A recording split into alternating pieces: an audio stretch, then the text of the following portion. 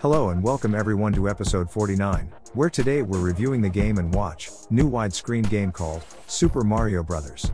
This was Nintendo's 55th Game & Watch since they released the original game called Ball, way back in 1980.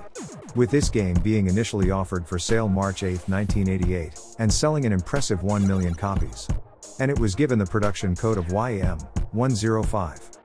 And came with an instruction booklet that was more like a real book, having 25 pages of content. The booklet starts out with the usual preamble, such as the information on battery maintenance, and details of how to set both the time and alarm function, as well as the overview on the how to play section. However, things change quickly. We have, for the first time in an instruction booklet, a cast list of characters that'll appear in the gameplay, as well as a parchment message scribed by Princess Toadstool herself, seeking Mario's help and assistance. There are 8 levels, or worlds in this game, and each rotation, which is called a loop, sees different obstacles appear, and there is a total of 9 loops in all. Each loop progressively becomes harder and harder, with added dangers and greater challenges, that makes this game quite unique. The first world is called Canyon, and the second is called simply Gym. The third is known as Burning Room, that shows flaming logs rotating, that sadly have to be imagined during gameplay as they appear as identical to the platforms. As we arrive at the fourth world, called Channel, we see it set as an underwater challenge, but once again, you'll need to imagine Mario swimming as the additional sprites showing him diving are sadly lacking. The fifth world is called Hop. World or Level 6 is another unusual timed event. This level is called Beam, and it is very much unlike the next level, or next world, world number 7, which is called Maze.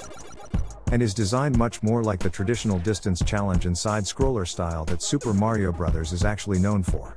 At the end of World 7, there are 3 pipes. You have to choose one and press down on the directional control. One will end that round, but the other 2 will take you back to the beginning of World 7. And finally, World 8, called Burning Road, is most like the original NES version of Super Mario Bros. On this game. The instructions booklet finishes up with the control buttons and their functions, surprisingly using 4 separate buttons over the previously used iconic cross, or plus symbol-shaped D-pad.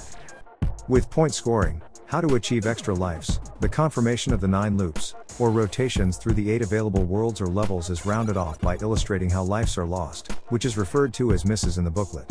A section on how to achieve the bonus scoring, in the various timed events mentioned previously is explained, as is a very short and pithy, helpful hints and tips summary that would likely assist a novice player on this game. The instruction booklet finishes up in the normal fashion, by covering maintenance and care, as well as the usual cautions and warnings that typify Nintendo's Game & Watch series. I've decided to include a short review of each world, however I have restricted the loops to primarily the first loop only, as 9 loops through the 8 worlds would be too time consuming.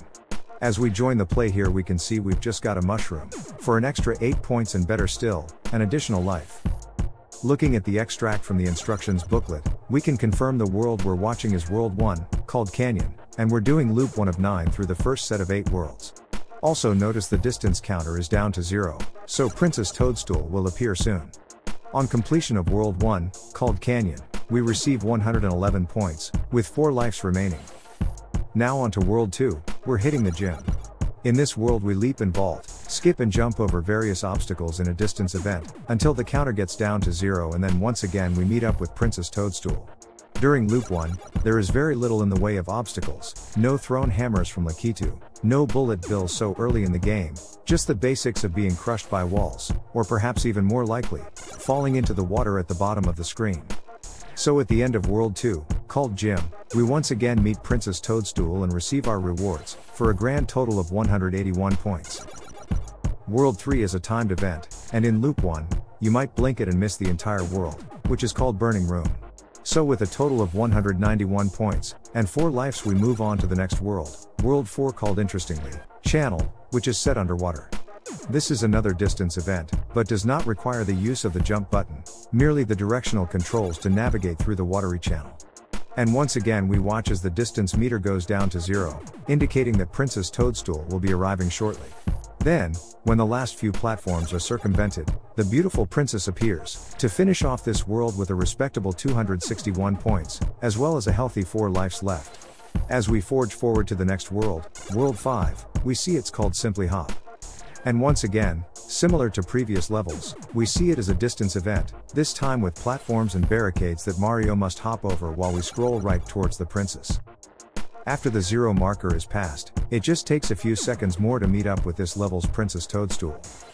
And while maintaining the maximum 4 lives, we finish this world with a respectable 331 point total. World 6 is called Beam, and is another timed event. However, we just lost a life, Mario fell into the water, and has to restart the level. So after what can only be called an unfortunate start, we complete this world, and we still have a respectable 3 lives remaining. We finish up with a grand total of 341 points. World 7 is up next, and it's called Maze. It's also back to being a distance event or level, but this time with a tricky end, that doesn't include Princess Toadstool. After the course is successfully completed, you'll be presented with 3 pipes. Again, use imagination here, you'll need to choose one. It may lead you to the next and final world, World 8, or if you're unlucky, it'll make you restart level 7 again. To compound the danger, only one of the 3 pipes allows you to continue. Good luck! And we guessed right, we made it to the final world, World 8, called Burning Road. Which is, as I mentioned in the earlier segment, the most NES-like gameplay of all the worlds on this Game & Watch.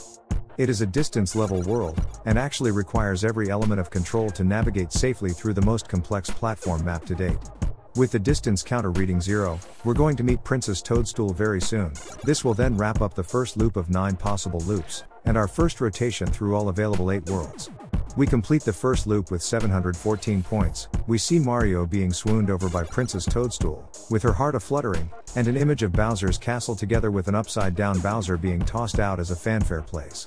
Loop 2 of 9 would be next, with World 1, Canyon. However, this time you'll see the hazards have ramped up as Bullet Bill is in play. Misses are, however, more often accrued by poor old Mario simply falling into the water and losing a life. The character known as Lakitu is seen perched on top of a cloud, and is really just a Koopa henchman. His attack is to throw hammers at poor old Mario. He becomes more prevalent in the gameplay as we complete the later 9 loops. Also, during the later gameplay, stars and mushrooms appear far more frequently. These give not only extra points, but also an additional life, up to a maximum of 4 in total. Well, as we're nearing the end of our fact-based review, let's look at other issues and reissues of this particular game. Previously, Nintendo issued the same game on the Crystal Screen series in June of 1986. And then a year later, Nintendo issued the Game & Watch Super Mario Bros. As a prize in a competition. The 1987 prize version was presented in a special case, based on the Famicom Disk Operating System. A full decade later, in 1998, Nintendo authorized the production and sale of the Mini Classic series, which were fully playable versions of today's game, but in a compact keychain case. Surprisingly, they must have been popular, as they have spawned a bootleg version that continues to be offered for sale. Another surprise might be that Nintendo failed to include a version of today's game on the identically named Super Mario Bros. Game & Watch color screen version issued in 2020. And what was, perhaps also interesting, was that with the exception of the horrible fakes or bootleg cheap copies that we've just seen, all of the Mini Classic versions, those keychain ones, all used a traditional directional control pad that resembled a plus sign, or a cross. However, the reappearance of 4 separate buttons, that form the directional control buttons on today's focus and star of our show, has once again been revisited, in the mighty Nintendo Switch, which I think is just awesome.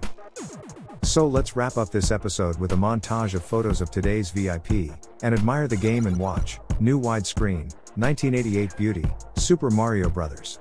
Well, that's just about it, folks. We're done here for today's show. Hopefully you didn't mind the extra length of today's episode. I really struggled to keep it as short as I possibly could, but it was such a complex Game & Watch, and I really wanted to do it the justice it deserved. I hope you all understand. Well, the normal YouTube plea, I'd ask ever so kindly that you take the next few seconds to like our show. Please feel free to subscribe and even follow us, but mostly, thank you so much for joining us here today.